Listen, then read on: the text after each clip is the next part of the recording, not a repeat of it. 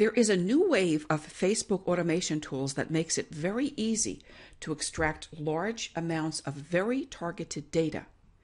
Those tools fall into two categories: scraping tools and extraction tools. Legitimate data extraction tools use Facebook API and comply with Facebook terms of service.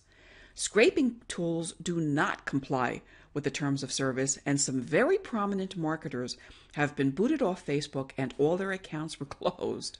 Their personal profile pages were shut down and they lost access to all the Facebook fan pages and groups they created.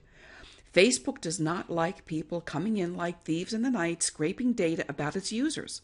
There is a right way and a wrong way to get this data. It is dangerous to use scraping tools if you are looking at a tool and you cannot determine whether that tool is a legitimate extraction tool or a scraping tool. I heartily recommend you avoid it totally if you don't know which category it falls into.